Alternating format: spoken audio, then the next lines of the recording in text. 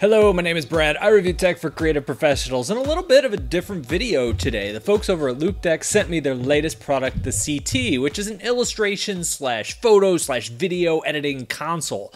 They're sponsoring this video because they wanted to see how I could find a way to fold this into my illustration workflow. As many of you know, Wacom's Cintiq pen displays don't ship with shortcut keys built in anymore, so I'm going to be using this in conjunction with the new Wacom One to see if I can speed up my workflow. And I've picked out a special project. For me, it's always been pretty time consuming to ink and color comics in Adobe Illustrator, and I'm going to be teaching you how to change that. There are several steps to this project. First, we bring in the sketch I'm going to be working from. Second, I'm going to be outlining it with a pencil tool. And third, we're going to prep the line work for coloring. Fourth, we're going to use those lines in conjunction with the live paint tool to fill in the spaces like coloring book style. Lastly, we're going to add some shadows and effects to show you how to layer things on top of our new colors. Now, you can do all this without the CT, but my plan is to work it into my workflow to show you how you can speed it up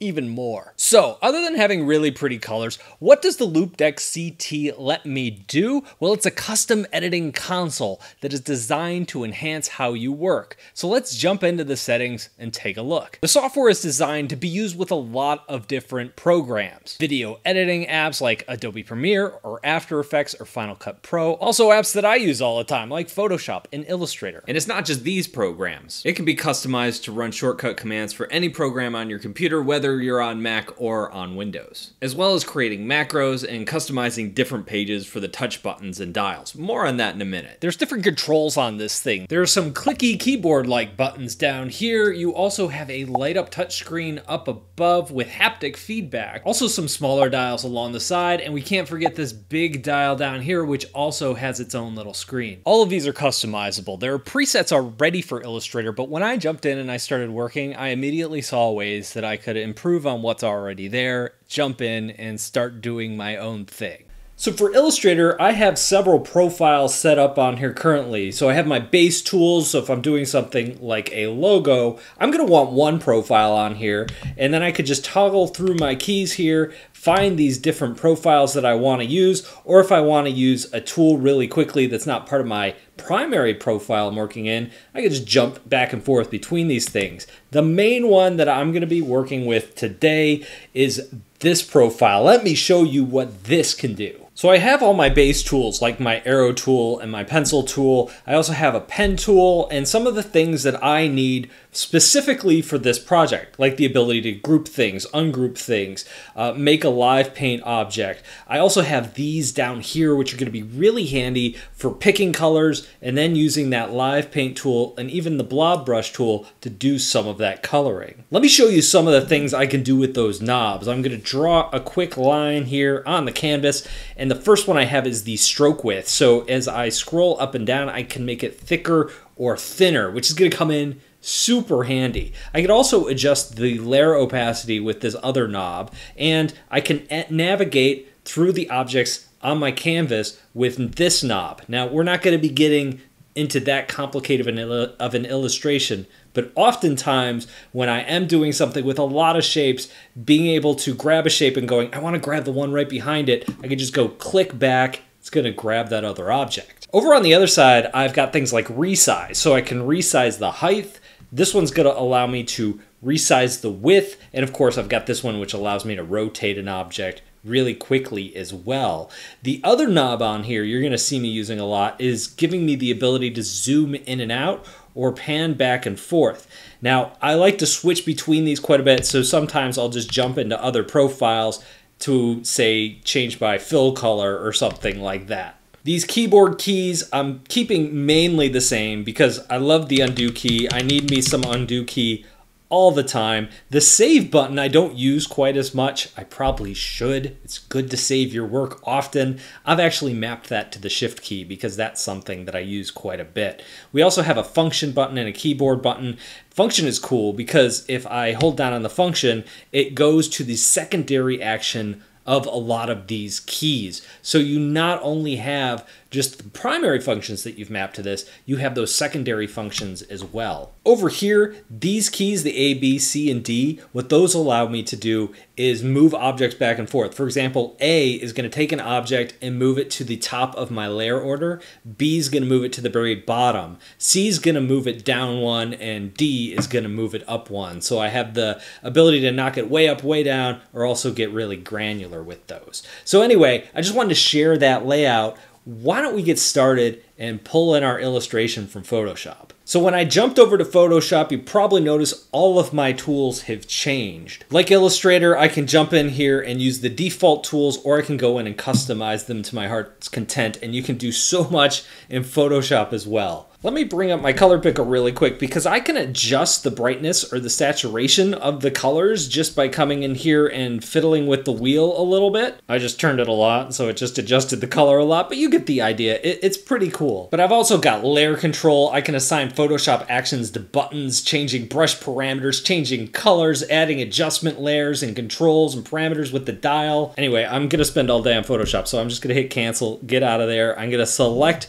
my selection tool, and I'm gonna go ahead and copy and paste this image into Adobe Illustrator. We will paste this in here. I'm going to change the opacity because it was turned all the way down from the last thing I was doing. And then I want to use that shift key I mapped, because if I just start resizing this thing, it's going to resize kind of funky. I don't want to do that. So by holding the shift key, it's going to allow me to resize to proportionality that I'm looking for. I think that's the word I'm going to use here. So let's go ahead and zoom in, pan around on this little guy.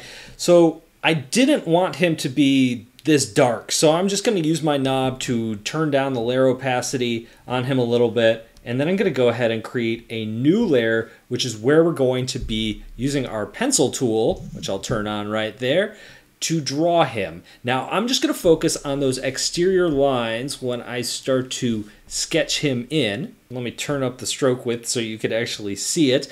And let's see, I'm going to draw another line there and another line there. Oops, undo, another line there. Now you've probably noticed at this point, Brad, you're overshooting your lines. What are you doing, dude? Don't worry. This is all part of the plan, because what I want to do is trim these lines afterwards, because I'm going to be applying a brush to them. So I'm just going to draw the outlines of this character, and then I'm going to be back to show you how to draw the inside lines of this character.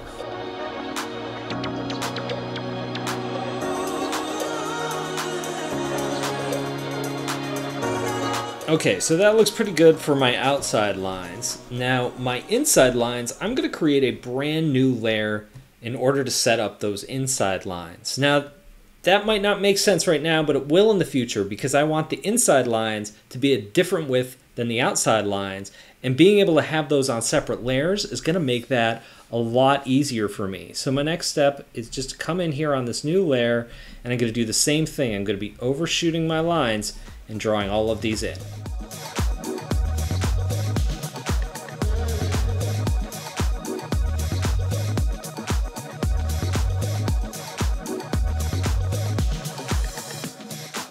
Okay, so hopefully I got every line that I needed to get into this character, and right now it does not look good. I totally understand that, but our next step is to apply a brush to this to really clean up these lines. So what I have over here on the side of my canvas is a little shape. This is going to become my brush shape. So let's turn it into a brush. I'm not going to go into a ton of detail here. I'm just going to go to my brush palette, hit new brush, choose an art brush, click OK. I'm just going to go with the defaults. I'm not even going to bother to name this thing, but let me show you what this is going to do. When we draw a line and then I apply that brush to it, now we get this nice tapered brush shape, which is exactly what I was going for. So let me get rid of that. And what we're going to do is we're going to select all of our layers. Let me grab my selection tool there, grab everything, and then go to that brush palette and tap on that brush. Sometimes you have to tap on it twice, and voila, we have lines. Now they're a little thick, So what I could do is I could take my stroke width dial and I could dial it down just a little bit. And in fact, I want my green lines, which is my interior lines, to be thinner than my outlines. So I'm going to lock that outline layer. So now I only have my green lines, and I could keep dialing this down a couple notches until it looks the way I want the character to look. Cool. So our next step is we have to prep this character for coloring, which means removing the excess lines and then painting this character in. So step one is we want to select everything, all of the lines, and we want to copy, and let's scroll over to the side of our canvas, because what we're going to do is paint him in there. I'm sorry, paste him in there so we can paint him in there. And the reason we're duplicating him is we're about to destroy these lines, which are really easy to edit. So we're going to go up to Object, we're going to go up to Path, and then we're going to say Outline Strokes, which takes these strokes and turns them into shapes. Now, if we wanted to color the character in right now, we could. I could turn him into a live paint image, and I have a button for that, but let me show you where to find it if you have never done this before. I go to Object, and I go down to Live Paint, and I click on Make, and it turns this character into a live paint area. So any area that is enclosed, let me grab my live paint tool here, grab a color.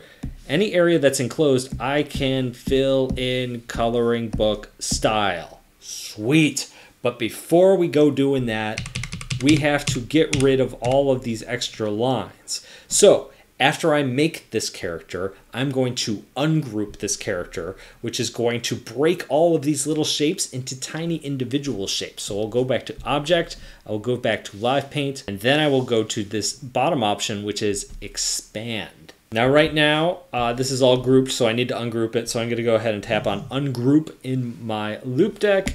And now let me zoom in and show you what I could do. All of these lines, they're individual lines that I could just come in here and I can select and I can delete like that.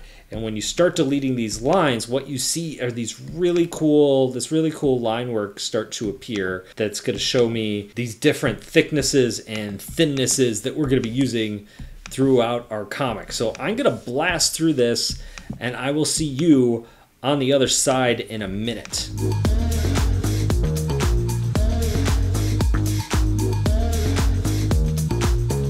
All right, our line work is looking pretty good. It's looking pretty clean. I'd probably spend a little more time on it if it was mine, but you get the idea. Our next step is to paint him. So I'm gonna take my selection tool, select the whole thing. Now we're gonna live paint this object. So we go to Object, Live Paint, Make. I've got a shortcut though. One button press, we are good to go. Now the next thing we need to do is let's grab our live paint tool. I'm actually gonna tap on that to grab a color.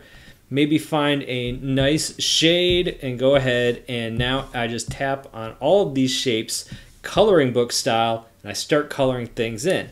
I want to color in his hair, I go here. I grab kind of a more reddish brown shape and then boom, boom, boom, I start filling these in. I'm gonna always have to zoom in to get more of that, to get into those details.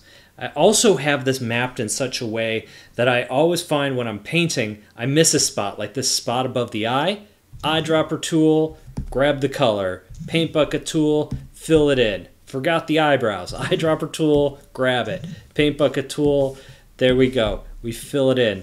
One other thing that I did want to show you before I finish coloring this guy in is that if you have a shape, you can use this to change the hue and change the color of the stroke or the fill. Let me jump over to a different profile where that's actually mapped to the wheel. Now if I want to make it lighter, boom, I scrub up on the wheel and I get a nice lighter shade of color. I want it darker, I scrub down. Works super well if you're trying to get different shades of color on your characters. So I'm going back to my profile so I can move around a little bit easier, and I'm gonna go ahead and fill in this entire character.